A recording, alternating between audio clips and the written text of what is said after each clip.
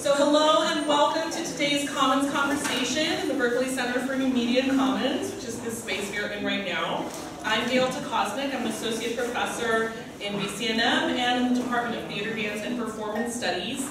And it is an honor and a great pleasure to introduce the phenomenal Bonnie Ruberg, who is a Berkeley alum, who earned a PhD in comparative literature and a DE in new media here. We're not supposed to have favorites, but Bo is one of my favorite students ever, a tremendous seminar participant, researcher, writer, organizer, and peer mentor as a graduate student, and it was no surprise when they received top-tier postdoctoral fellowships and then a tenure-track offer from UCI. So, now, today, Bo is assistant professor of digital games and interactive media in the Department of Informatics at the University of California, Irvine. Their research explores gender and sexuality in digital media and digital cultures. They are the author of Video Games Have Always Been Queer, published by NYU Press this year, and the co-editor of Queer Game Studies, published by the University of Minnesota Press in 2017. They're also the co-lead organizer and co-founder of the annual Queerness in Games Conference, QGCon, which they inaugurated while a grad student here. Many of you know that I also co-lead a working group called The Color of New Media, and that group's first book is finally being published next month. It's called #Identity, and it's about Twitter and race, gender, sexuality, and nation. It's coming out from University of Michigan Press next month, also open access. And Bo has contributed a chapter to that book on #NoHomo about the commonplace disavowal of queer feelings online on social media and what that can tell us about social media's facilitation of homophobia. Please join me in welcoming Bonnie Ruberg.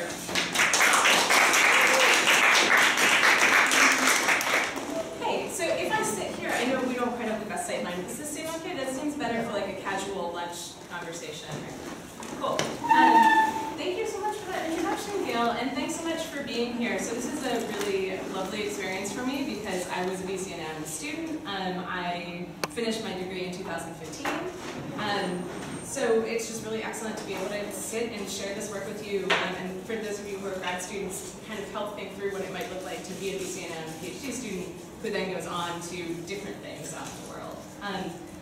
We've got, what, like an hour and 15, is that right?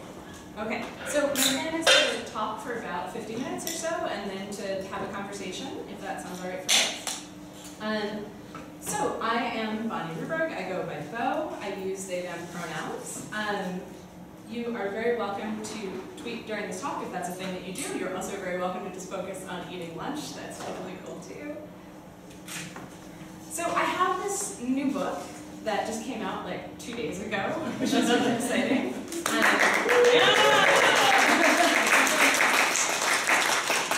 appreciate it, it's a long process. What I'm going to talk to you about today is drawn from the book, but then I'm also going to share some kind of new research directions I'm exploring, trying to take this in some additional directions. I do have some copies of the book with me that I'm allowed to sell you at a deep discount. Just going to say that in case you find yourself wanting one. In addition to telling you about the book, my plan is to kind of talk more broadly about this intersection between LGBT issues and video games, and to think about how kind of working through queerness allows us to understand and imagine video games differently. Before we dive into this, I just want to tell you a little bit about me as a scholar and my research to orient you. So part of what makes me unique is that I bring this kind of colorful fruit salad approach to disciplinarity. I'm a humanist by training. I got my PhD in Comp Lit here. I've also worked in environments that are focused on game development and design, and I'm frequently in dialogue with industry. For example, the Big Game Developers Conference is happening right now. So my scholarship draws from critical theory and from the sort of media studies approach to close-reading media objects, but also from social scientific studies of play and from interviews with game makers. I also try and approach scholarship through an intersectional feminist framework, and I believe in doing academic work that promotes social justice, not just for LGBT folks, but also for folks of color, for folks with disabilities, all of these people who've been traditionally marginalized in and through technology. So here's the plan for about 45 minutes or so, I'm going to talk about these two things, queerness and games, what they mean together, and think about the place where they meet. I'll walk you through the core argument of the book, which is that all video games, even games that don't appear to have any LGBT representation, can be understood as queer. I'll highlight 3 big ways that we can think about that, so through queer interpretation, through queer play, and through queer design. And then I'll talk about some new directions I've been exploring, specifically kind of how queerness can be seen in the computational technologies that underlie video games, so that the digital systems that games are built on. I'm also going to be thinking about some actionable takeaways for design. Being interdisciplinary is always interesting because you never quite know who you're speaking to. So some of you folks may be thinking about designing your own games, your own technologies, maybe media studies scholars, so I'm going to give a little bit of everything. So let's think about these two things, video games and queerness. What do these mean, right? One of them seems kind of obvious, and one of them seems kind of like an enigma, but it's worth taking a moment to stop and break them both apart. Let's start with video games. So when we talk about video games, what are we talking about? This seems like a silly question, but it's actually really not. For a lot of people, when they think about video games, what they think about is first-person shooters, games that are violent or include misogynistic representations of women. And don't get me wrong, there are tons of games out there like that. But that's only a small piece of the picture of games.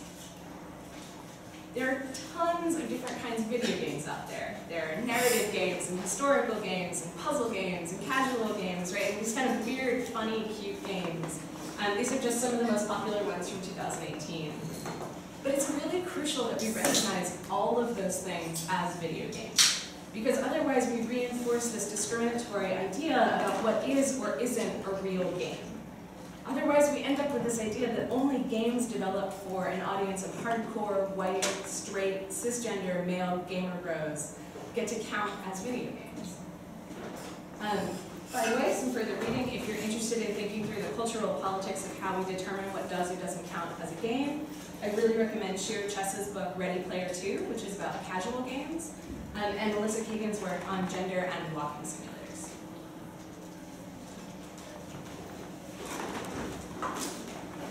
So what about this word queerness, or queer? Some of you in the room may be queer studies folks, and you know these things very well, and for other folks this may be a kind of new concept to work through. Here's the simple version, right? This is a word that means a lot of things to a lot of people, but we can primarily break it down into 2 meanings. So it can be an umbrella term for anyone in the LGBT spectrum, though not all LGBT folks identify as queer. And as an identity marker, it doesn't just mean the same thing as gay, right? It means something much broader than that. So gay, lesbian, bisexual, transgender, gender non-binary, asexual, intersex, this whole broad range. And what unites these folks in their identities is that they don't fit that status quo of sexuality and gender, which we think of as heteronormativity. I like to have this in here just to explain a little bit, because for some folks, queer still kind of snags, right? Because it used to be a derogatory term, but it's been largely reclaimed, both by queer cultures and by queer theory. Today there are lots of folks who take pride in being queer. This is the bumper sticker on the back of my car right now. I am definitely one of those people who takes pride in being queer. So this second meaning of queerness is more complicated. It describes an ethos, or way of being, that resists or rejects oppressive norms of sexuality and gender. And so something can be queer, or something can be done queerly, or something can be queered. This type of queerness is really notoriously hard to pin down to some kind of concrete definition, so here are just some ways that queer theorists have defined it. Mel Chen says, queerness is the exceptions to the conventional ordering of sex, reproduction, and intimacy. Jose Munoz says, queerness is a rejection of a here and now and an insistence on the possibility for another world. Jack Halberstam says, queerness is a basic desire to live life otherwise. And the second meaning of queerness, which isn't about individual identity, even though it's explored through queer theory and can sound kind of abstract, it actually comes out of a tradition of radical queer activism. So even when it seems conceptual, it's rooted in real queer lives, and it calls on us to challenge challenge the idea that straightness and cisgenderness are natural, normal categories that should be privileged by default.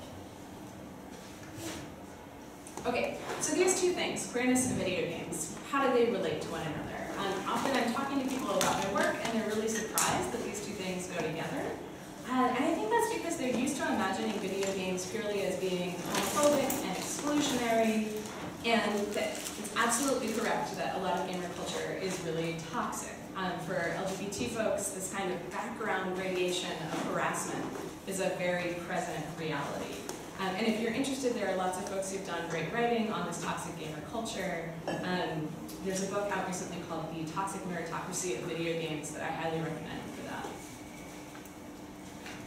But there's a lot more at this intersection between queerness and video games than just exclusion, right? It's actually very vibrant and very rich. It's not just about how queer people have been kept out of games, it's also about how queer people are creating space for themselves within games. Okay, so some of the things that we find at this intersection, if we start kind of pulling it apart, what do we see? We find LGBT representation in games. So the moments where queer people or queer romances actually appear in games. And this comes up a lot around big mainstream games, so like the Mass Effect series, the Dragon Age games, or more recently Overwatch and Assassin's Creed Odyssey. Slowly but surely we're seeing more of these LGBT characters in big games. We also find at this intersection this movement that I call the queer games avant-garde, which is a growing network of folks who are making groundbreaking experimental games that are explicitly for and by and about queer people. So you may have heard of some of these folks. They're people like Anthropy or Robert Yang. There are actually dozens, at this point maybe hundreds, of people making these small, interesting queer games. And then we also find these queer communities that have kind of grown up around gaming. So there are events like the Queerness in Games Conference, which started here at Berkeley, and it's been going for the last 6 years. Also GamerX, which is a queer gaming convention, and then sort of adjacent intersectional events like Different Games and the Game Devs of Color Expo. And then I would also point towards the existence of LGBT characters and creators in games history. So often we find this assumption that there have not been any queer people in games until recently. And that's actually really not true. So there are scholars like Adrian Shaw or Lane Nooney who've done really important work to show that queer and trans folks have been appearing in games and making games for decades. This is a poster for the Rainbow Arcade, which is an entire museum exhibit happening right now in Berlin. It's entirely dedicated to the LGBT history, the queer history of video games. If you find yourself in Berlin between now and May 13th. So there are all those things we could talk about, but there's also this big piece of the equation that isn't there yet, and this is where my work really comes in and where the book really comes in. And that's this idea that video games themselves can be queer. So games can resist dominant norms of sexuality and gender. Queerness in games can mean more than the representation of LGBT characters or same-sex romance. Queerness can also be expressed through how we design, play, or interpret games. So I keep coming back to this idea that this sounds kind of abstract, and then I think that's because when we think about queerness and queer theory, it's important to stay rooted in the real material realities of queer people, right? So within the ecosystem of games culture, this is actually a pretty bold claim. Especially for those of us who've been made to feel really unwelcome in games for a really long time. Arguing for the ways that video games can be queer beyond representation, or more accurately, how they can be queer if we redefine representation, is a way to lay claim to the medium of games itself. So we're at this moment in games culture where people are becoming openly hostile towards diversity. So at that moment, arguing for the queer potential of video games is an act of reclamation. It's a way to say, you know what? Queer people have always belonged in video games because video games have always been queer. So let me show you what this idea of video games being queer looks like and tell you some of these key ways that we can find queerness in games beyond representation. So those three are through interpretation, play, and design. Let's start with interpretation. Okay, queer interpretation is the process of using lenses informed by queer experience to look at video games in new ways. Queer interpretation is about reading between the lines, about getting up close to a game and seeing how it relates to issues of sexuality and gender. So there's a ton of precedent for this, as I'm sure you know, in areas like literature and film, but it's still pretty new in game studies. Gamers often defend games as straight by insisting that queer interpretation is just reading too much into something. And I find that really interesting, because that's actually the point, right? That you're trying to dig beneath the surface of something. Queer interpretation isn't interested in the intentions of game developers. It's not interested in the right way to understand a game. It's about finding alternative meanings. So I'm going to tell you about a game that I think demonstrates really nicely how queer interpretation can open up our understandings of games. This is also a game that I really love, so if you see me grinning, this is just like one of my favorite games. This is Octodad. Has anyone played Octodad? Yes, yes, yes. Octodad is an indie game. It's from a studio called Young Horses, and it was released in 2014, but it's become kind of a cult classic, so it has an ongoing fanish afterlife. It's a game about playing as an octopus who's trying to pose as a human man. The tagline for the game is loving father, caring husband, secret octopus. And that actually sums it up really nicely. So to progress, players have to complete these everyday dadly tasks, things like mowing the lawn or flipping burgers, and they have to do it without arousing suspicion. So Octodad is trying to convince those around him, and especially his family, that he's a normal suburban dad. That's a lot harder than it sounds, though. And it's not just because he totally looks like an octopus in a suit. Nobody seems to notice that. What makes it really challenging is the controls. So each of Octodad's tentacles, which kind of stand in for his arms and his legs, are controlled individually and mapped onto different buttons on the game controller or keyboard. And you're seeing that here. This is the tutorial for the game, and this is the Xbox version, so you can see how his different arms are mapped to different buttons. Octodad is intentionally awkward and hard to control. So the meaning in this game doesn't just lie in what we see on screen, it also lies in what it feels like to play.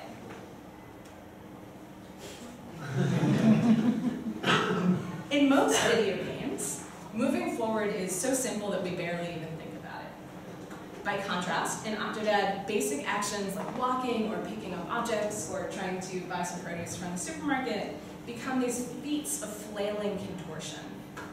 In part, Octodad's queerness lies in the way that it embraces this embodied strangeness. The game denaturalizes the idea of a natural body, highlighting the performativity of normalcy. It also calls to mind the experiences of folks with disabilities who must move through physical and social terrain that is designed for other sorts of bodies. So let's see what this looks like in action. I'm going to show you a short video. So this is the opening scene of the game. And this is actually Octodad's way. So he's about to walk down the aisle.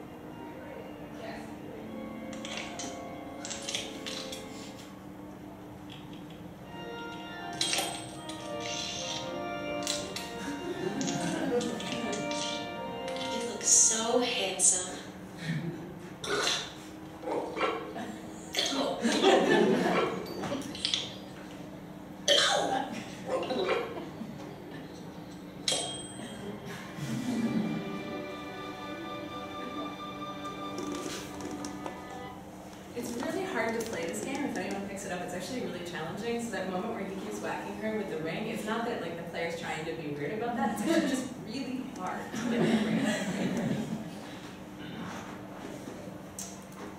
So this is a game about an octopus. But if we use our queer interpretive lens, it really quickly opens itself up to being a game about gender, sexuality, and identity.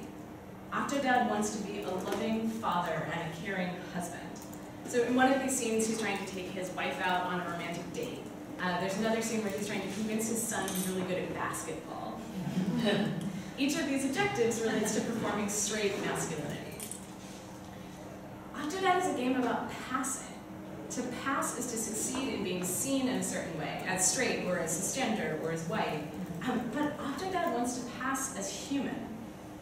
So when we approach this game queerly, what we see is that Octodad's octopusness becomes a metaphor. It stands in for all those things about ourselves that we feel like we have to hide in order to be seen as acceptable in mainstream society, even when those things are so core to ourselves that pretending to be otherwise is absurd. Let's talk about this second way of finding queerness in games. So this is through play. So just like any game can be interpreted queerly, any game can be played queerly. Playing a game queerly means playing in ways that resist normative expectations. So sometimes queer play can be built into a game, but more often it's emergent.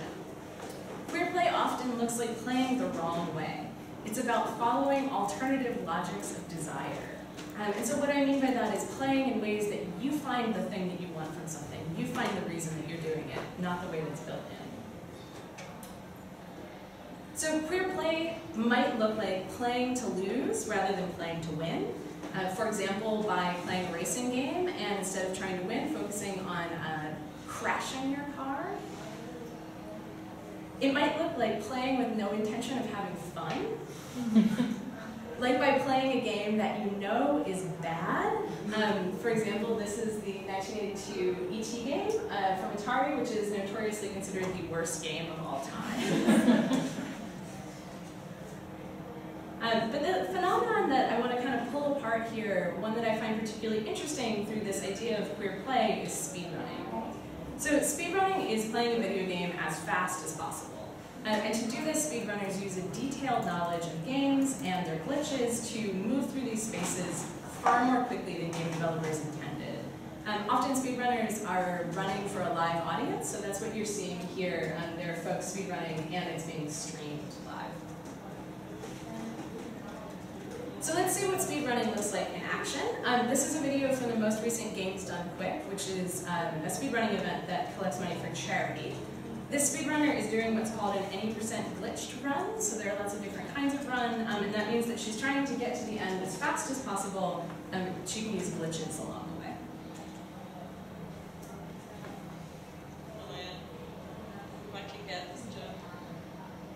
She's not going for it. It's that damn bad. This should work. There we go. There we go. I didn't really deserve a clap for that one because I messed it up so many times, but thank you. Alright. I actually have a super fun glitch coming up, which I'm excited about. Hopefully I get it faster.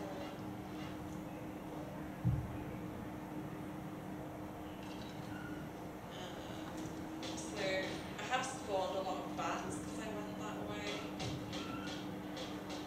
I'm gonna get rid of those when I get there. Still pay one.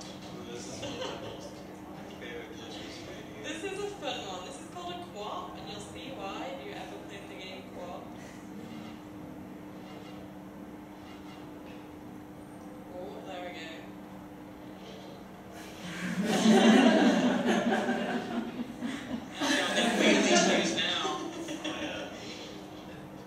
Straight under. This skips a lot of the level, thankfully. It's like, wait, what?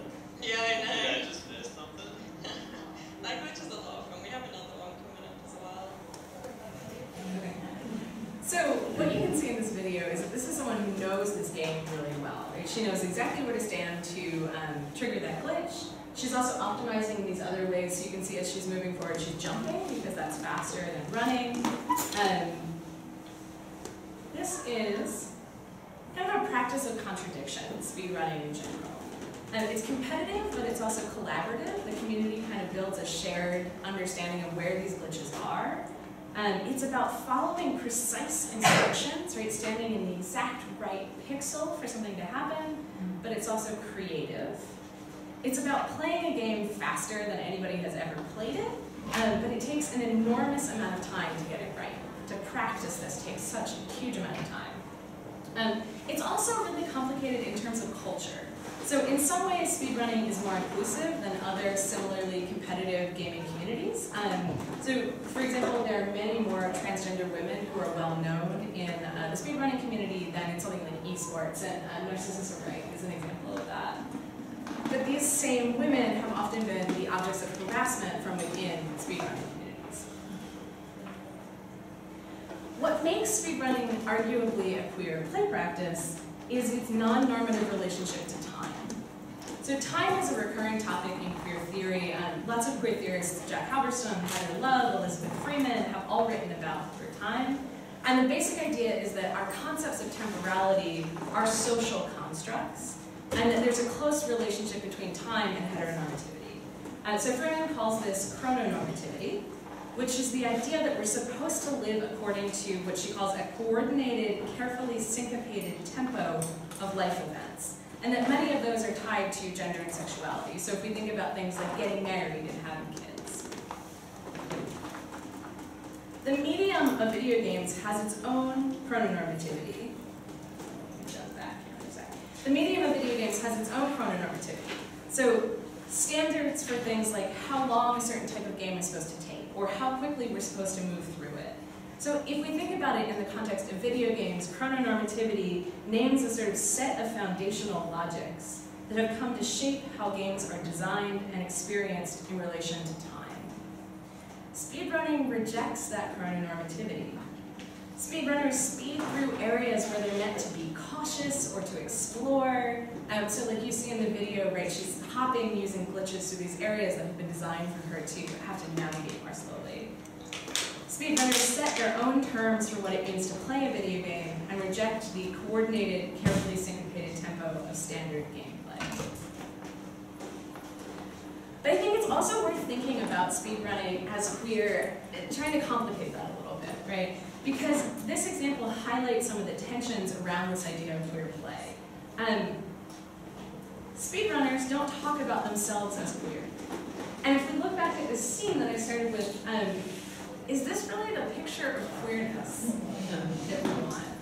There's a little bit of racial diversity in here, but the reality is that the vast majority of the speedrunning community is still made up of straight, white men and boys. So it raises these questions, like what does it mean to think about play as transformative if the players in question are themselves normative? What does it mean to look for queer potential in games that have been designed with hegemonic intentions in mind? And the answer is that play can be both of these things at once, right? Games can be both of these things at once. They can be both normative and transformative. The relationship between those two things is fundamentally messy. And that's part of the value of studying play in this way, of finding queer meaning in play, is that it doesn't make things simpler, right?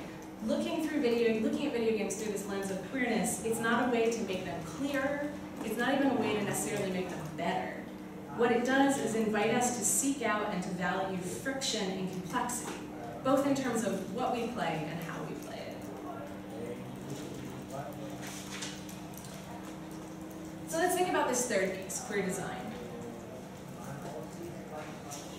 So queer game design is the practice of using game mechanics and other design elements, so the actual kind of interactive components of video games, to challenge normative expectations around gender and sexuality. And sometimes queer design can be unintentional, but I'm going to focus here on games that are intentionally designed in ways that are queer. Many of the best examples of this come from that network I was telling you about in the queer games avant-garde. these contemporary queer indie game makers. Someone who's really led the way on this is Avery Alder with her game Monster Hearts. And what's amazing about this work is that Alder is a tabletop role-playing designer, and she thinks about how these fundamental elements of gameplay, so something even like rolling a dice, can be used to express queer desire.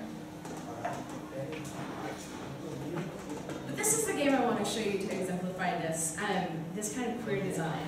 So this is Realistic Kissing Simulator. It was made by Jimmy Andrews and Lauren Schmidt, and it was released in 2014. And here's how it works. So it's a two-player game. Both players stand side by side at the same keyboard, so they each control two keys that they have to kind of press close together to play. And they're represented by these two faces, right? One purple, one kind of bluish-greenish, and they're ambiguous both in terms of gender and in terms of race. The game is also really big on consent, so two players have to agree to kiss before they can start, and they can stop kissing at any point.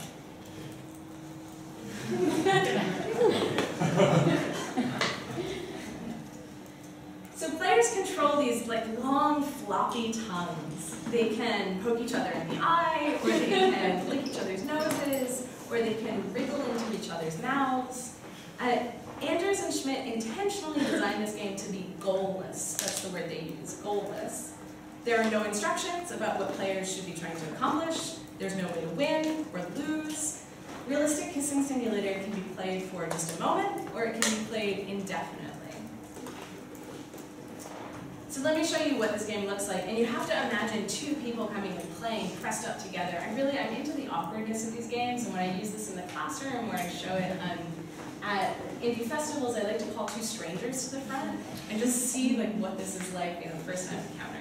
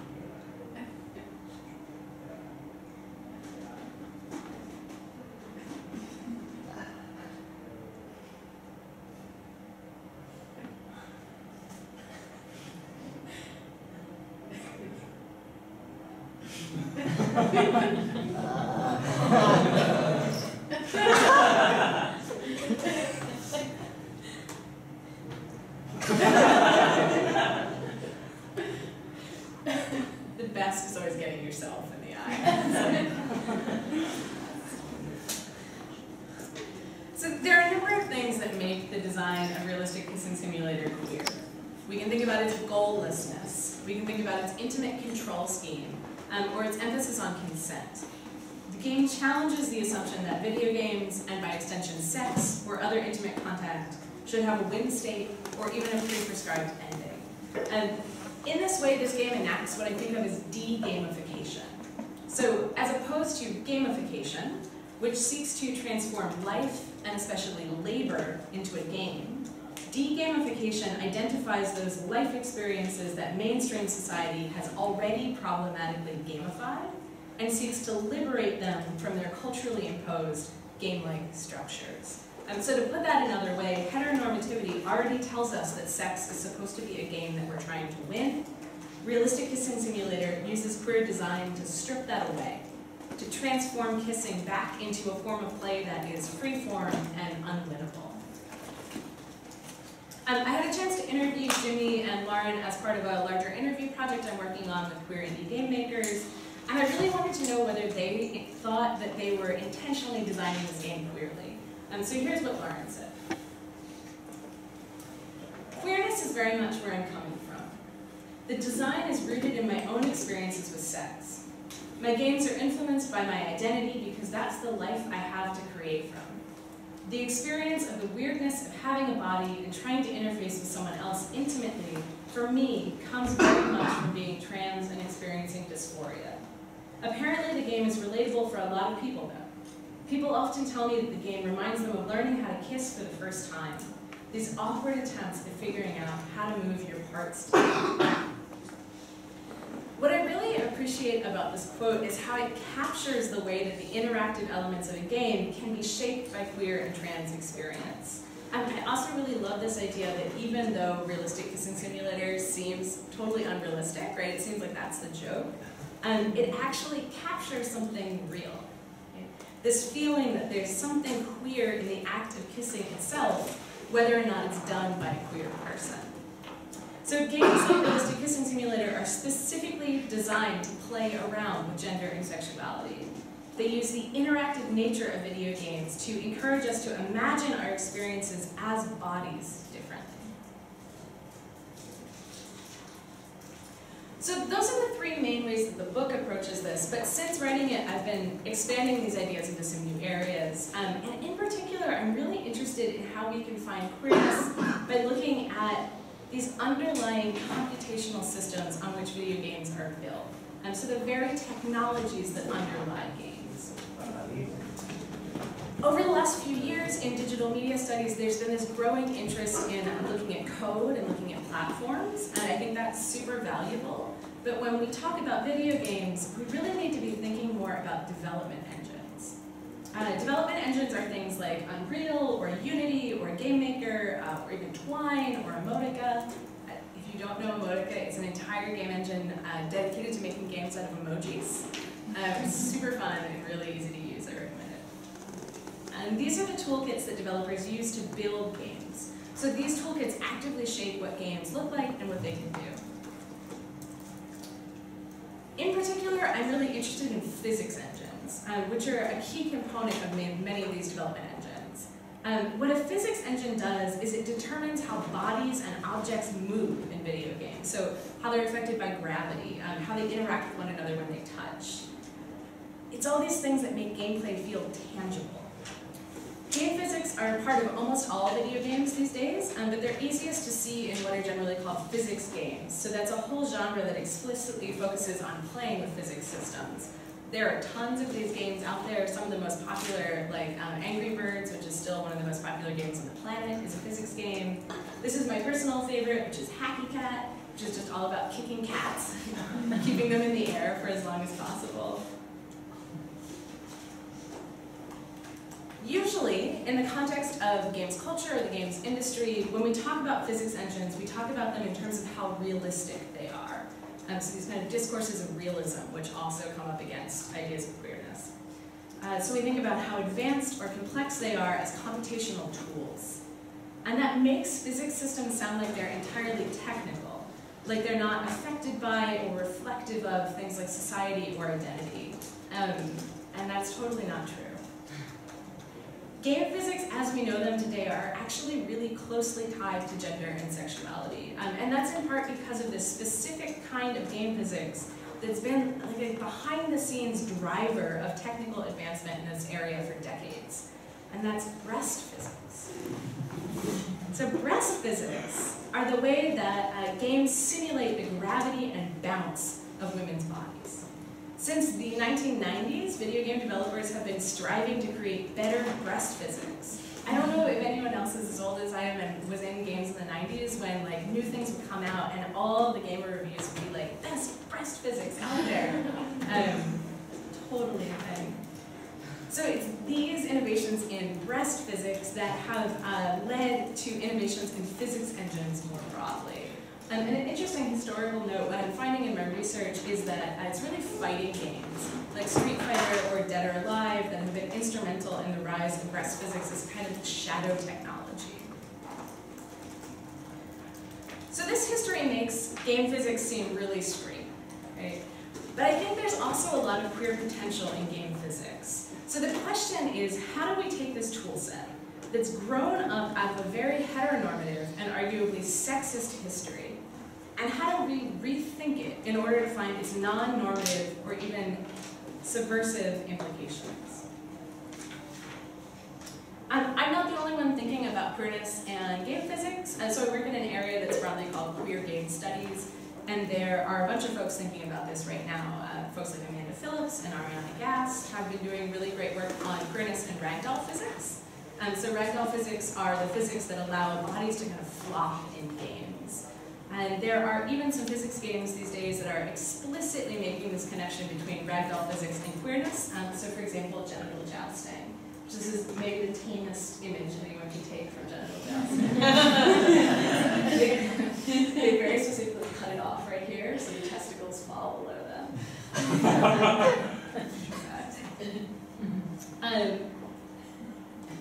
For me, as somebody who's often thinking in non-traditional ways or non-literal ways about representation, what I'm really fascinated by is the relationship between queerness and physics in a different place, in a place you might not expect. And that's physics games that are about playing with or playing as food. So I'm really interested in particular in these two games, I Am Bread and Nor. Nor is about using game physics to do absurdist things to food. So like you can turn on this faucet and just shower ice cream endlessly with sprinkles. And I Am Bread is a little bit more traditionally game-like. You play as a piece of bread that's trying to fling itself from one side of a kitchen from one side to another of a kitchen in order to get itself into the toaster, to slot itself into the toaster and toast itself. So I'll show you one last clip so you can see what I Am Bread looks like. And again, like with Octodad, this is actually quite hard to play. The fact that this person makes so much progress, they're actually like super good at I Am Bread. And it's again about control. It's again about mapping control. So each of the corners of the piece of bread are mapped to a different button on the controller, so you have to coordinate to fling your toast body across the room.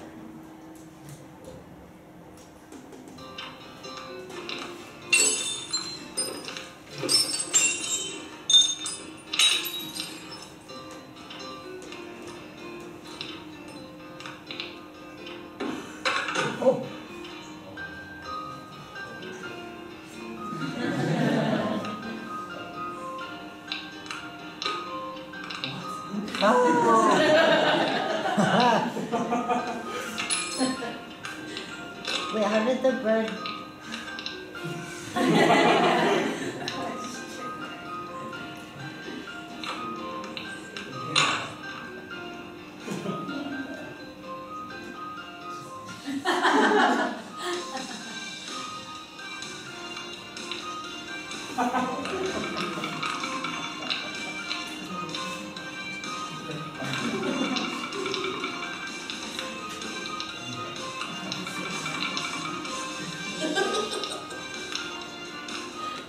And what you're seeing there at the end is the floor. It's kind of like the floor is lava situation, where if you fall too long, it turns red, so you're trying desperately to get back up.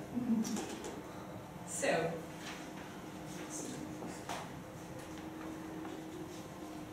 what I'm drawn to in this game is the way that it takes the domestic heteronormative space of the kitchen and messes it up.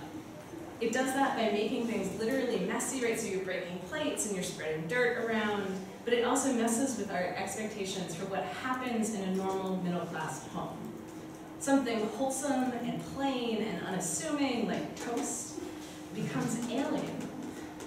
It queers the home by transforming this kitchen into a grimy obstacle course. And these markers of reproductive family life, like those colorful kids' magnets on the fridge, become ironic scenery in the spectacle of queerness. So this game is all about playing with the underlying strangeness of game physics, and that's where this idea of queer physics comes back. What makes this toast so uncanny is the way that it moves. It wiggles and it hops with this kind of baloney-like wobble. It's physics that make that motion and the meaning contained within it possible. So I'm going to kind of wrap things up by talking about something that you might have noticed as I'm showing you these games, which is that I started out by telling you about some stuff that's pretty serious, right? How LGBT people are often harassed for making and playing games, how it's so important for us to reclaim video games as a medium, how this work is tied to social justice.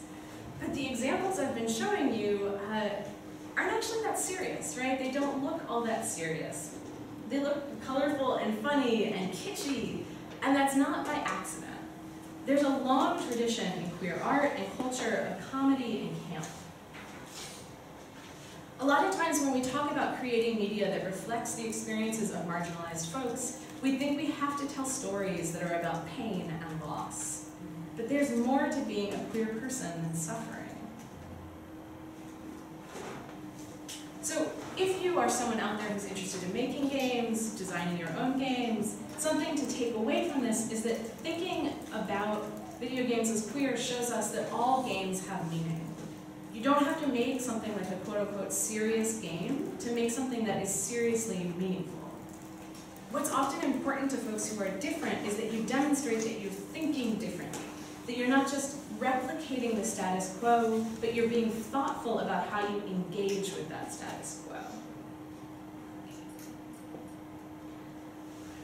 So when you think back to this and it starts to feel abstract, like this idea of queerness and how it relates to games, I just want to remind you that there are a lot of people for whom this act of reclaiming games means a great deal.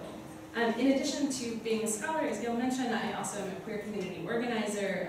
So for the last 6 years, I've helped run this event, the Queerness and Games Conference, and it brings together hundreds of queer folks from across the world, really, every year. So for people like this, the stakes of insisting that queerness has a place in video games are very real and very present.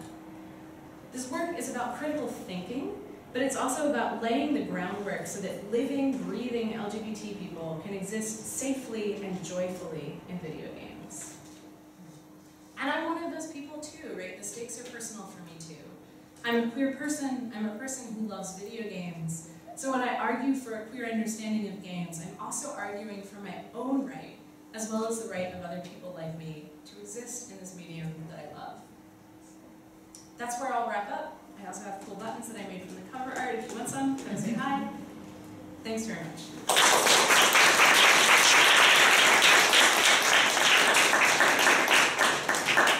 So thanks for listening. I think we still have a bunch of time for questions and conversation. I'd love to hear what you're thinking about. I just wanted to say it was such a great presentation and really delightful and so BCNA. Reflecting your own. My own interest in the history of games is actually pushes like of games on computers, which is way back to the first days of the Sage console development of computing to begin with, and Space War as and computers as themselves a kind of very deliberate queering of what games as a queering of what computers are supposed to do. Just to begin with, these sort of fundamentally objects that are fundamentally about usefulness and about optimization, and the games really being about neither. And I'm sure you've thought a lot about this, but I would be very interested in hearing you expand a little bit more on that, kind of larger history and context for games as something that we do on computers at all. Yeah, so I think it's really complicated, right? Let me give you an anecdote. So I was at the Smithsonian in the fall because they're trying to put together a big games exhibit. So they were trying to figure out how to do that thoughtfully. And it happened to be the anniversary of Space Force. So they gathered all of these 80-year-old white men who have worked on the original Space Force, and it was a tribute to them. And on the one hand, that was about playfulness, like what you're saying, taking a computer that's meant to be a useful item, doing something fun. Like they got together in college, they tinkered, they made this game that's now the grandfather of video games.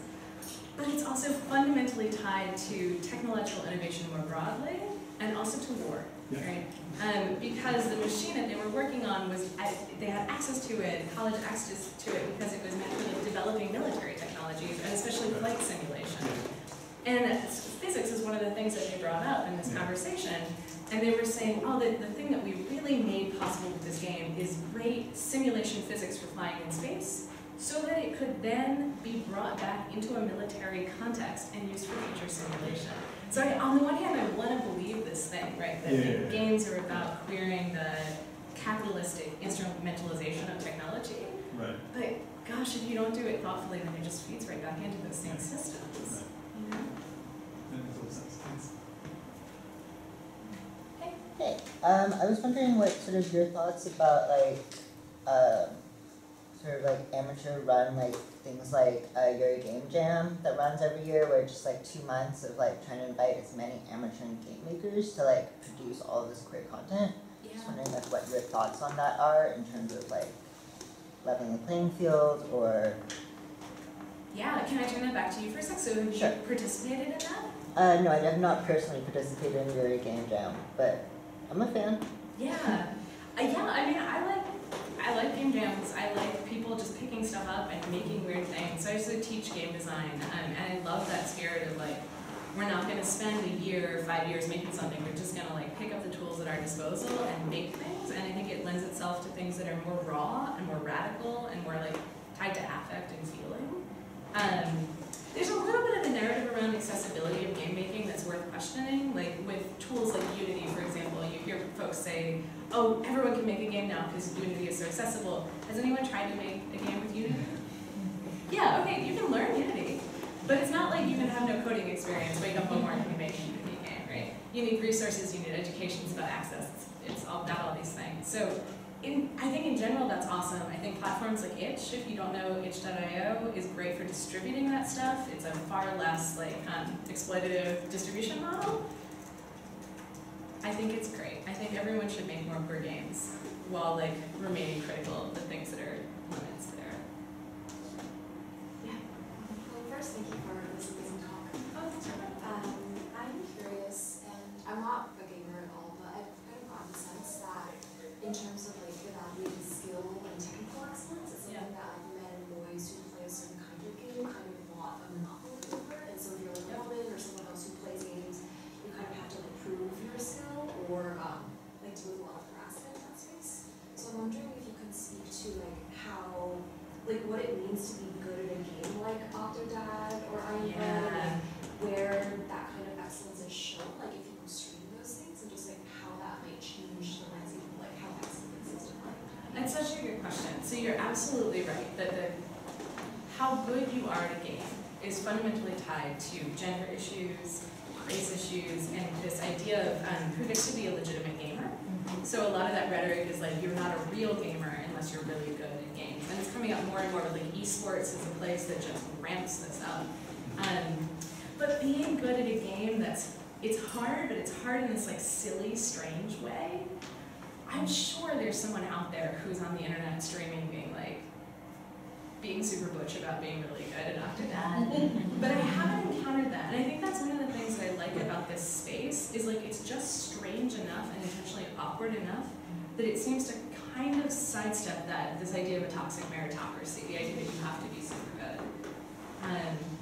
And then there are games where people are intentionally bad at, and that can be problematic too. So that what I was talking about at SCMS is Robert Yang's games, so he makes these explicitly gay sex games. And people go on YouTube and they stream themselves being bad at them. Because that's their own way of performing a kind of gamer masculinity to say, I picked up, they often pretend like they didn't even know what it was. Like they picked it up, oh god, I'm like washing a man, who even knew? But like that's totally the premise of the game, they totally knew that. And then they will like get on their stream and be like, I'm so bad at it, I don't even know how to do this. And it's a kind of funny inversion of that meritocracy. So, some background information. I'm reading this book called Evolution's Rainbow. I don't know that. It's a book about gender and sexuality in the animal kingdom. Interesting. So, I'm a PhD candidate in biology.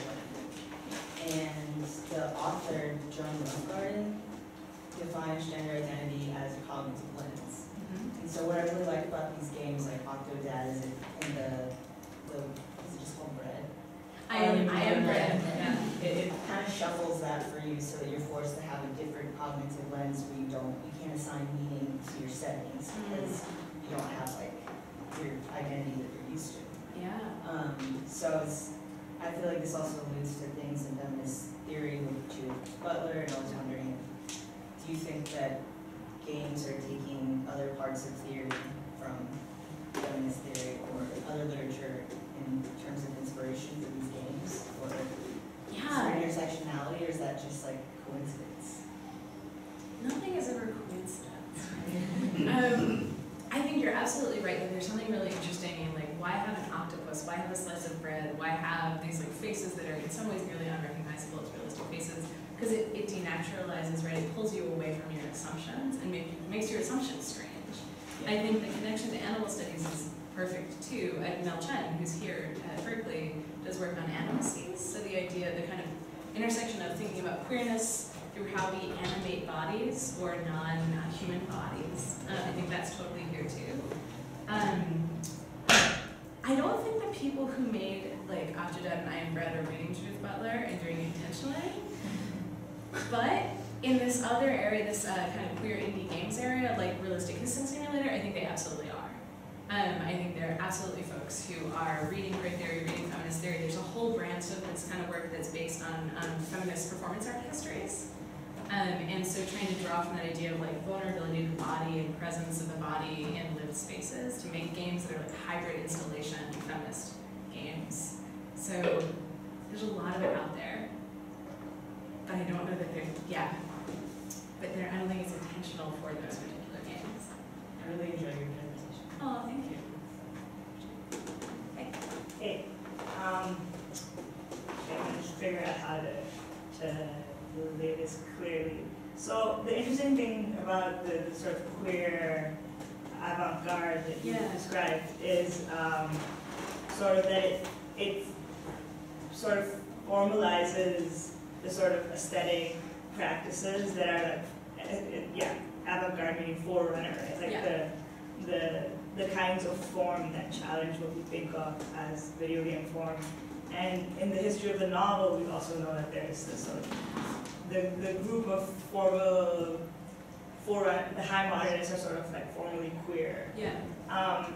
And so I guess the question that I've been having about the sort of queer games movement in general, which maybe you can speak to, is that what is it about queerness, I suppose, that sort of it lends itself to a unique formalism? Yeah, I mean, I think the kind of oversimplified answer is that it's about questioning norms, right? And that the norms of an artistic medium and the norms of a technological form are always fundamentally tied to gender and sexuality. So when we start to question the gender and sexuality aspects of things, we also come to question form, right? Or when we're self-aware of those things, then we start to break them down together. Avant-gardeness is such a hard thing, right? I struggle with this when I talk about this as a network of avant-garde, because then historically avant-gardes have themselves been in some ways largely straight and in some ways largely male, right? Or at least the figures who we remember from them. Right. So surrealism, for example, as an avant-garde, is very playful, very tied to games, but also very misogynistic, very homophobic. So there's something about queerness that lends itself to experimentation and different forms of thinking, but then it also gets subsumed back into larger power structures. Right. Yeah. So is there a way in which maybe the queer kind of like being able to identify queer formalism helps us maybe just see in like a magnified way the kind of formal aesthetics that are otherwise already there? Yeah, I think there's definitely some of that, where it makes those things visible. So what's a good example of that? I mean, there's a little bit of that in Realistic Kissing Simulator, right? Where like it kind of heightens the idea that like kissing could be playable, or like sex or intimacy could be playable as part of its absurdity. Right. That it plays those things out. Yeah, I'm trying to get. What do you think? I feel like there's something here on your mind. There is. I suppose it's. Well, so qualifying. Why I'm asking this is because I'm working on my qualifying exams and kind of lay out why video games are sort of necessary to rethink like the way we talk about the novel. And it's not about narrative, right? It's not about sort of narrative-logical sort of mimetic or representational quality, but that a video game formalism helps us rethink the sort of stakes of like experimental fiction, of formalism. So the novels that I'm looking at are not queer novels. Well, the video games that I'm looking at are queer video games. So like, what should I do this? Is part of my concern. Not to workshop this question. Well, I have the best interest in everybody studying queer games, so yes. Yeah, I feel like you're think through, right, like what it means to take queer work and use it to read back to these other things. I mean, I think in some ways on the ground, there's this whole generation of folks who want to make games, who are queer and trans, who felt pushed out of other ways to make games, other communities, the games industry. So I think it's like, not only is queerness a way that drives us to experiment, it's also a kind of necessity of the like cultural ecology that we're seeing, right? That if you want to be openly trans, visibly trans, maybe you don't want to be someone who passes, you want to make games. Like, being indie is in some ways the only way to do it and like live your life. So there's like a driving force there that's not just conceptual, it's also about like being a queer body and making work like that. I'll keep thinking about it.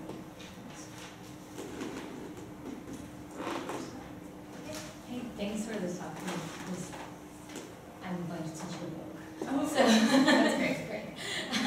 And I was wondering, while I was looking at your examples, and particularly the last sort of more how to play in queer things, right? That touches a lot in community and different. Well, anyways, I was thinking of this sort of international and the scope, the global scope of this, and how a lot of these games kind of escape certain cultural traditions of way to think, but on the other hand, they're all very, very sort of Anglo-Western games. And so I was thinking if you could talk a little bit about sort of other cultures dealing with this queerness, what examples could you look at, other languages, and kind of like that, and how they relate. Yeah, totally. So there's another aspect that also makes us who we are. Yeah. No, I think you're absolutely right. That's a great question. So the general landscape of game making is really, regionality is complicated, nationality is complicated. So there tends to be, there's game making centralized within North America, within Japan, and within parts of Europe. And that's not to say that's the only places where games are made, but that's where the largest games industry presence is. And then there are other folks doing indie work in South America, in Eastern Europe, things like that. But game studies, I think, is only starting to really like raise up and pay attention to those areas as well. So part of it is that the history of this discipline has been very North American focused. There are definitely queer indie folks making games in these other places. So in the UK, there's a really wonderful Irish indie game developer named Lauren McGee. She goes by Dreamfield. And so her games are in part about her experience living in Scotland, living in Ireland, what it means to live in rural Ireland as a trans person and make these games. But even then, nationality is complicated because the games that have inspired her to do that work are games from North America or games from Japan, and then that's the language of games she's pulling from to make her own commentary to come from those different national traditions. So to an extent, it's international, or to an extent, this media is dispersing, but you can't remove it from your own lived national context too. Yeah, I think there's more work to do to explore that. I would also say that there's a way that social media gamifies a lot of experiences. So you can have almost any kind of social encounter and transform it into a game in social media, and different cultural objects from a lot of places will sort of get taken up and made a game that way. So I think there are a lot of opportunities to look at different kinds of games being played today. Queer behavior, when you look at in different contexts, yeah, right? Yeah. Like this half of the world, like a behavior may not be queer, well, to mentally games. It's not leading. Yeah, right. Yeah, it's very much. Yeah. So I it's kind of. No, that's right. I think the two things that it makes me think about are one, that being explicit that I do American studies, right? And so that doesn't mean those other things are relevant. It just means I come from a specific situated knowledge. But that as there is a rise within game studies of regional game studies, that it would be really wonderful to see an intersection of people doing more regional work and people doing queer work, and to see how that manifests differently in different areas. Yeah, thanks for the amazing talk. I was actually curious to hear your thoughts about embodiment, and watching the speedrunning video, it just reminded me of parkour. So I was just thinking about these parallels between how we act with our bodies in the physical world and the digital world, and also now that there's AR and VR, I'm curious about like if you thought about the dangers or like, new potentials in these mediums. Yeah, I think a lot about VR. I think bad things about VR too. Yeah, so when you say danger and potential, do you mean like, are there new kind of opportunities for queer expression through VR, but also potential downsides to it? Like what could be the potential pitfalls, or as you've seen it kind of emerge, what are the tendencies it's heading towards? Yeah, totally. So I think there are two pieces of it. One is there's a kind of mainstream discourse and industry discourse around using VR to facilitate empathetic experiences towards queer folks, but also other marginalized folks. So you see people making games or interactive experiences where their explicit goal is you will put on a headset and you will feel what somebody else feels, right? You'll feel what it's like to be queer. You'll feel often there are things like you'll feel what it's like to be in a refugee camp. Okay? Those things are often well-intentioned, but I think it's really problematic, the idea that that experience can be a meaningful way of stepping into someone's shoes, and also just it's a kind of colonialist, appropriationist discourse to say, I'm going to step into someone's body and have their experience. On the other side, though, there's a kind of group of artists, and as again, the experimentation is led by queer artists, who are trying to do like weird VR. And the idea is that VR is still mold, right? It's still relatively new. We don't have the same codified expectations around what it looks like to play or interact as we do in games, which are commercial games right at this point are like 4.5 decades old. And the idea is if we get in now and make VR weird, then we can, like queerness, that experimentation can be at the like foreground, can really be baked into how we understand those technologies. So Robert Yang is again somebody who's been doing this. There's an artist I love to death named Shauna Musgrave, and she has this installation piece, again inspired by the history of feminist performance art, where so you go into a game space, like a game festival, you lay down. In terms of embodiment, most VR, you stand up, you move around, you hold a gun. This is, you lay down on a soft surface. What you see inside the VR headset is like swaying palm trees and a blue sky, and then you see kittens approach you. And what's happening is that Shauna has these mittens on that map, there's a camera they map to, so that they map to the kittens in VR. And what you feel is kittens filling your face. And it's her in the gallery space with spectators coming and petting you with mittens. I just love them. But I think what's fascinating, like embodiment is part of that, right? Like you are the body in virtual space, but you are still it's very insistent on the real body as well, right? And by making it a site of spectatorship, and this intimacy I think is fascinating, that like it's her directly like caressing you, right? But you see something different from within the virtual space. So yeah, I think there's potential for like real queer play there. Yeah, that's really interesting. Yes. Okay. Hi, great talk. This question is super scatterbrained, so I'm just gonna let words out. But yeah, so I think like a key word that games discourse and queer discourse always shares is violence, right? Yeah. And when I think about the sort of like what queer play looks like in practice in games, it often looks like making non-violent or making less violent games that include violence. Right? So something that I think of as checking out is like, for example, playing an RPG and instead of fighting goblins, you just fish for lobsters the whole time, right? And I think like that's like a sort of instance of queer play in like practice, right?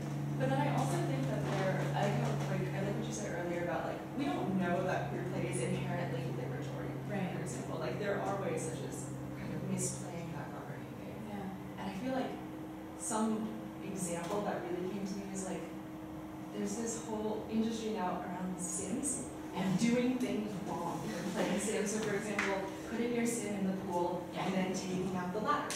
Or just like there's a long-standing tradition of messing with Sims. Right. Taking the doors and the windows off the house and then setting the house on fire. So there is this way to misplay a game in which we make violent games that we think of as fundamentally non-violent.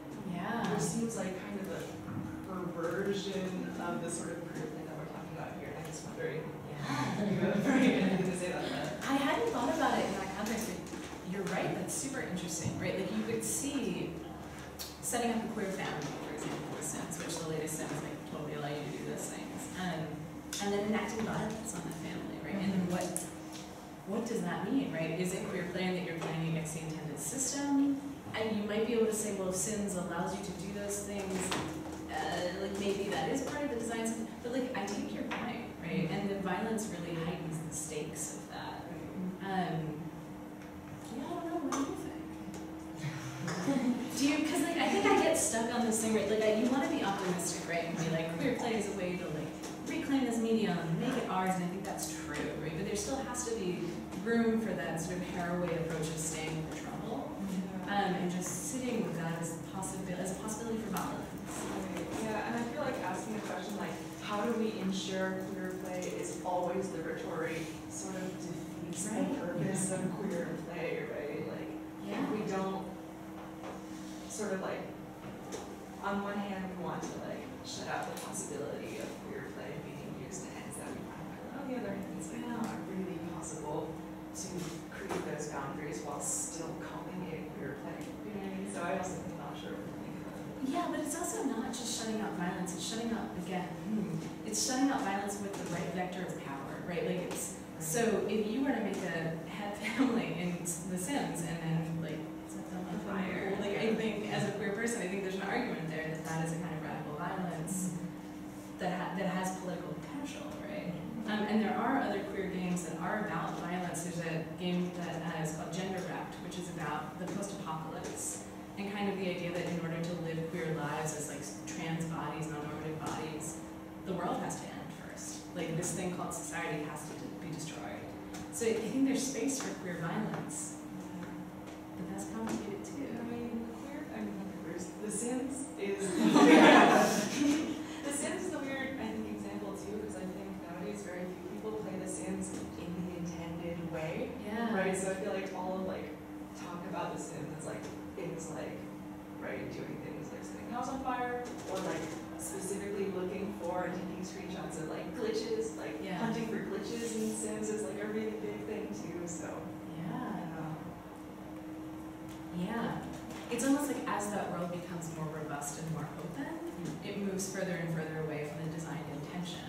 Right. But then maybe the designed intention becomes itself like a kind of bigger component, and it's more about the open playgroundness of it. Right. Yeah. That's a really good question. Now I'm gonna